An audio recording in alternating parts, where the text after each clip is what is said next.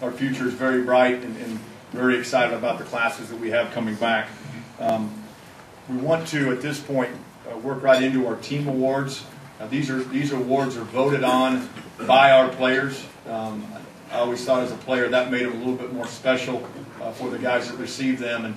And as always, as we went through and tallied up the votes for these awards this year, there were a lot of players that got a lot of votes for these awards, different players. And that's exciting when you know you have that kind of feeling about each other across your team. So I'm going to have a couple of our other coaches hand out a couple of these awards, and they may say something about their position as well. We'll start out with the Offensive Player of the Year and Coach Majors. Just a quick word about our recipient this year. I know I'll give it away here in a quick second, but with a repeat winner this year in Sean Shelton, one of the biggest things that we were very excited about in watching him this year, and I know the teammates really bought into it as much as the coaches, was the development of becoming a stronger leader and taking his own there as well. Now, last year, as a young man, making a lot of plays in his first year playing, and this year leading our team, and a lot of you saw at the end of the year, leading us in a lot of tight games and overcoming a lot of good deficits to get us some good victories. So our award this year for Offensive Player of the Year goes to Sean Shelton.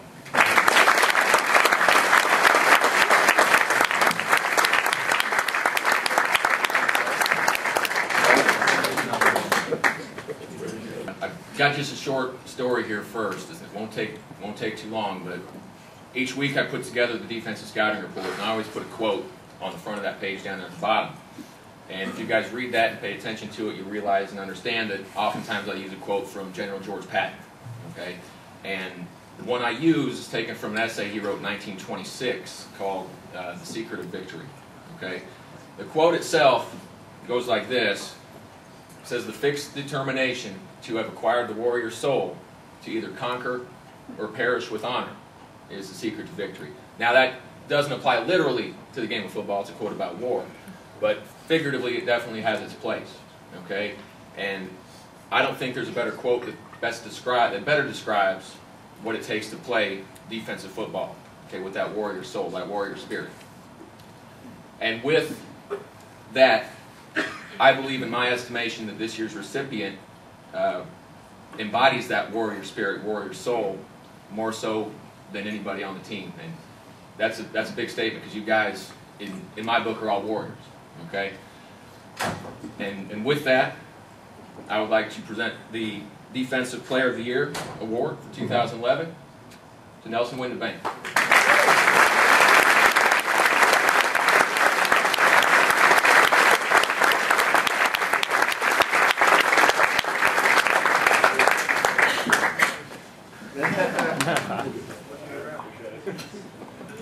Some of our accomplishments, or their accomplishments, I should say.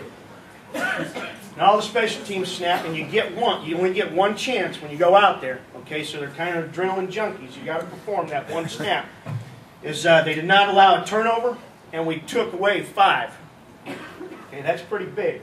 When we were supposed to have the ball back, we got it. Okay, when the other team was supposed to get it, we got it 5 times. So that's a big deal. They blocked the field goal, and they stopped the score. That's another big one. Thud, thud is not a good sound in football, unless you're on the receiver, taking into that. Okay? They didn't allow a return for a touchdown on punts or kickoffs. They did not allow a punt to be blocked. Okay? That's big time. Okay? We were one of the top 20% in the country in the punt return average for the opponents. They did not only protect it, they sprint and they punish. Okay?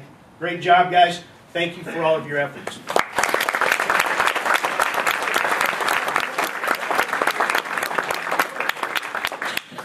We didn't get to have a meeting after our final game. We hadn't received the film from Kentucky Wesleyan yet, so we had some T-shirt awards that we needed to present. So could I have Ethan Cunningham, Daniel Megan, Tyler Owen, Tyler Bullis, please come forward. So they ain't got a T-shirt. You get it after so many points. Thomas Clanton had earned one earlier.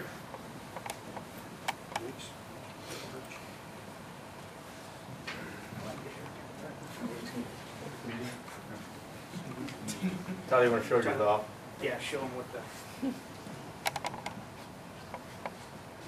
Yeah, put it on. Good job. Nice job.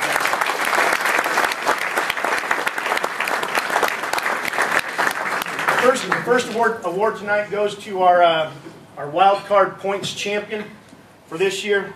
It's Thomas Clanton with 28 total points.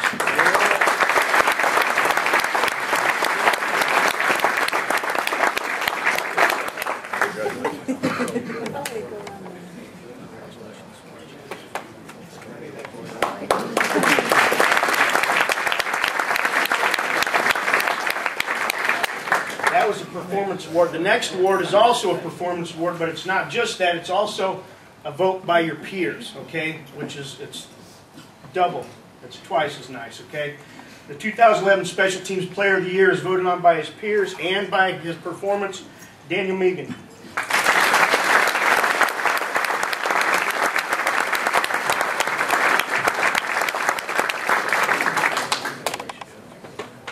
Let me tell you, don't run off. Let me tell you. I always wanted to do that, didn't you? Yeah. It's the only time you can get away with it. Daniel had a 37.5-yard average. And we not only used spread punt, we used what we call Purdue, where we're doing some directional things. He had 15 punts inside the 20. Okay? Field position. He had 7 punts that were 50-plus yards. And a long of 77.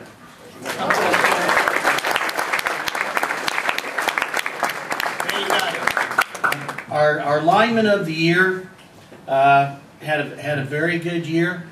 He has played ever since he first stepped on campus. He did not redshirt as a freshman. He was very close to starting his first game as a true freshman.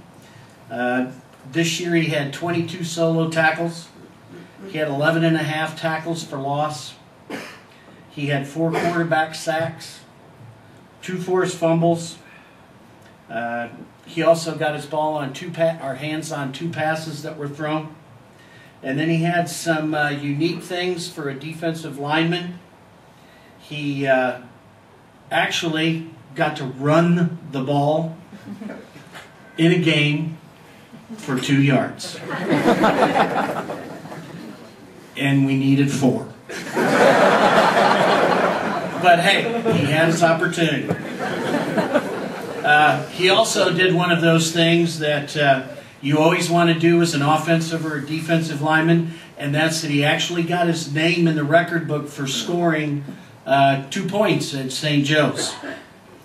In all those things, probably the hardest hit of the year, and we didn't get it on film because it happened where you don't film. But after the sack, if you happened to be there, he came flying off the sideline, and he knocked one of our own players about 12 yards into the bleachers. So it gives me great pleasure for the lineman of the year to be awarded to Tyler Bullis.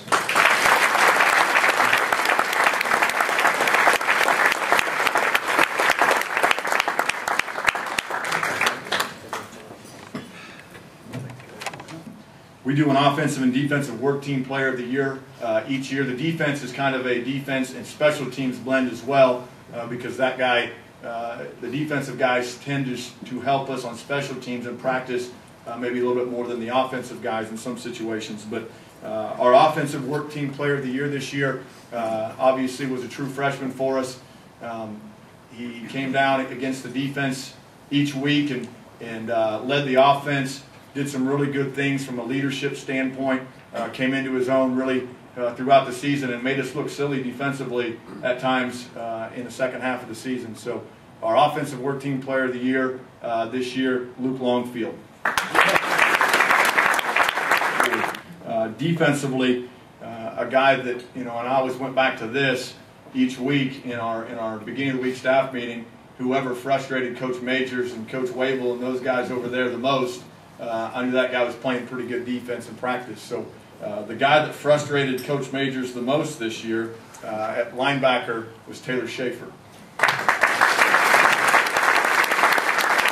Some of you heard me talk about this award last year, and this is a special award to me. You know, the last award is our most inspirational player. This is a guy that maybe, you know, some maybe counted out at times, maybe when he was younger, or even when he got recruited. You know, maybe the guy who didn't have all the measurables of who you think the guy should end up being as a player, and went out and did it anyway, and used the drive and determination of all the things that people told him he couldn't do throughout the years to become a very good football player. And you know, like I said before, when your team votes you, especially on this award, they've got a special place in their heart for you and your leadership. And our recipient of the award this year, our most inspirational player, was again Nelson Windebank.